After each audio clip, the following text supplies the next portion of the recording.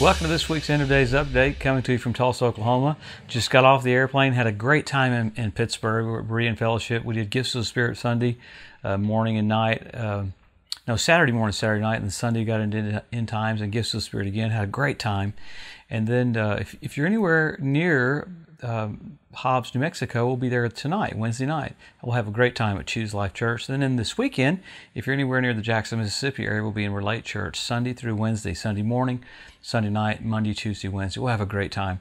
These are all wonderful churches that I've been to over the years. Such good people, such hungry people. It is amazing every week, not just the End of Days Update, but every church you go to, people are grasping it, that the signs are pointing to the return of the Lord. We're so privileged and so blessed to see it right in front of our eyes. So let's pick up with what's happened around Israel. You know, what we look at on the update is the nations that are basically gathering for the Ezekiel 38 war, because the rapture is signless, but the second coming has tons of signs. I've heard such weird preaching on the rapture and such weird preaching on the second coming. The Bible is so clear about the two distinct comings. In the Gospels, you'll only think things about the second coming. You have to get into the epistles before you see about the rapture. So oftentimes people will put gospel verses on the rapture, and you'll feel like you don't qualify because you don't. Jesus had been raised from the dead. But once he's raised from the dead, you're him. As he is, so are we in this world. So exciting things are happening, man. I'll try to get in everything I can because so much happened this last week. Let's start with, there was another Israeli airstrike in southern Syria this time, not northern Syria. Another convoy of missiles coming down from Iran into Syria, making its way toward Lebanon. And that's the fifth one in 2 weeks. I mean, Israel's literally having to go for it. Why? Because the International Atomic Energy Agency keeps talking about Iran, how close they are with all their centrifuges, and they're changing their Iranian production. It's weird to see them even talk with such urgency. The last 5-7 years, even when things were not happening with Iran, they were pretty casual and pretty laid back about what was happening in Iran. There's been a super intensity, and I think that's why Israel's literally having to go kind of take the proactive stance on this.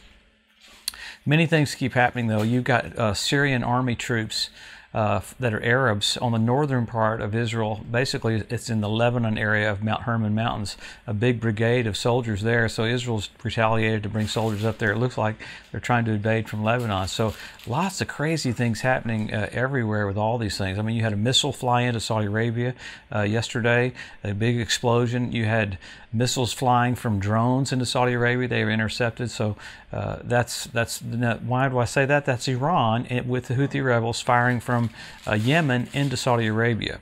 And so Saudi Arabia has made the choice to be with Israel. It's really wild. A percentage came out the other day that 81% of the Arab nations don't approve of the Palestinians right now. So that's absolutely amazing. The Palestinians don't have the backing they used to have from all the Arabs.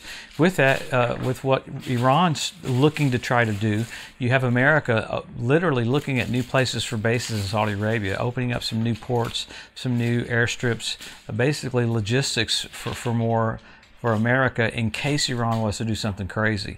I mean, when you have the International Atomic Energy Agency with a supernatural urgency that they've been having, and you never see that, I think that's kind of preaching to everyone that something's up. So, and then you had China.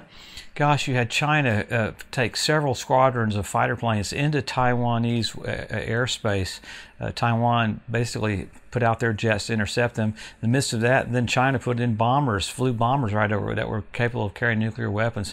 So America sent an aircraft carrier battle group. So you see the East doing things that the Bible says they'll do at the end of the tribulation. So more and more things keep happening. I mean, you got interesting things happening. You got a church in California that was bombed for preaching traditional marriage. You have many things that keep coming up about the Antichrist. If we went into all the things about reset that's happening with the world, it really is pointing to the entrance of the Antichrist. You have Turkey doing some interesting stuff. They're trying to, they called it, quote, their Anti-Terrorism Act to go over by Mount Ararat. That's exactly where, at the end of the flood, Noah's boat, the ark, basically rested. And it's weird how Turkey systematically surrounded Israel in Libya and then in northern Syria and then the waters off the coast of the Mediterranean, trying to go after the gas pipelines of Cyprus and Greece. So it's weird, they, under the cloak of we're doing these other things to help these nations, they've basically surrounded Israel.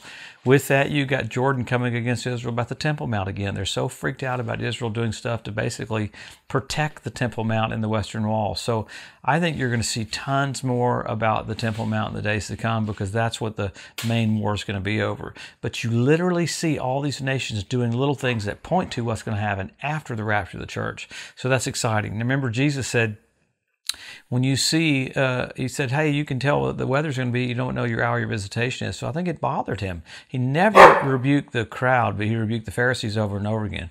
And England thought that was a big point to say amen to. But it's something Jesus wants us to know. I hear people say, well, you can't tell when the Lord's coming back. That's what all the signs are for, to show us how close we are. There's more verses written about what it would look like just before he comes, so we would have a heads up.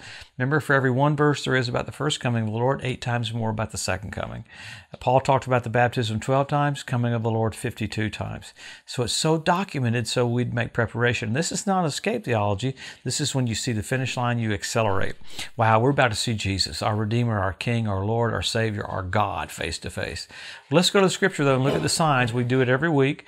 Number 1, Israel made a nation. Number 2, Jerusalem won back. After that, you got the Hebrew language restored. You got the Ethiopian Jews brought back.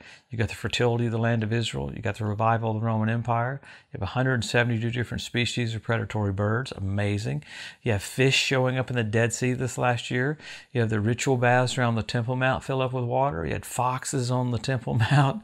You had the Sea of Galilee fill up with water. You had Rabbi Yitzhak Kaduri prophesied about 2 Benjamins that would be ruling Israel right before the coming of the Lord. And actually, I forgot something. Benjamin Gantz had a huge speech about earthquakes, earthquake preparedness. He said, it looks like we might have one that could destroy 80,000 buildings. So it's interesting, the urgency coming from people knowing something's coming. So then you have all those signs. Men would be lovers themselves. We have selfie sticks. You have the blood red moons on Passover and Tabernacles, 4 in a row. NASA called it a tetrad. When's the last time you had 4 blood red moons in a row on Passover and Tabernacles? 1967 when Jerusalem was won back, 1948 when Israel was made a nation, and 1492 at the Edict of Expulsion when the Jews were kicked out of Spain. Amazing. Then you had the Bethlehem Star last year. We don't even have time to preach about that. You should look it up on YouTube. It's an hour-long video by an attorney from Nashville. It's so good. The bonus feature that's 2 minutes long will freak you out. Absolutely amazing.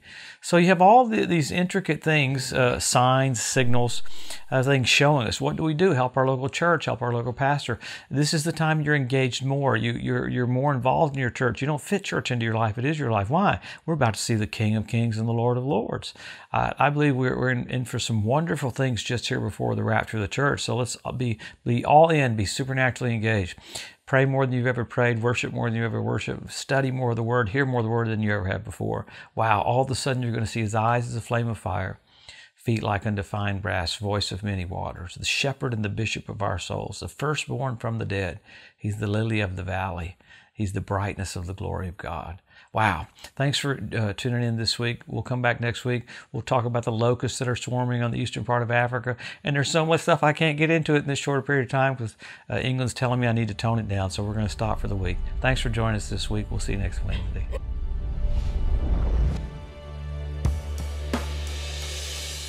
Thanks for joining us today at the End of Days Update. If you'd like to be notified every time there's a new post, just go to the edu at josephmorris.com and subscribe to receive email alerts. If these posts and updates have been a blessing to you, please consider making a one-time donation to help get the message out, or even becoming a monthly partner with Joseph Morris Ministries. Thanks again for tuning in to the EDU, and we'll see you next week.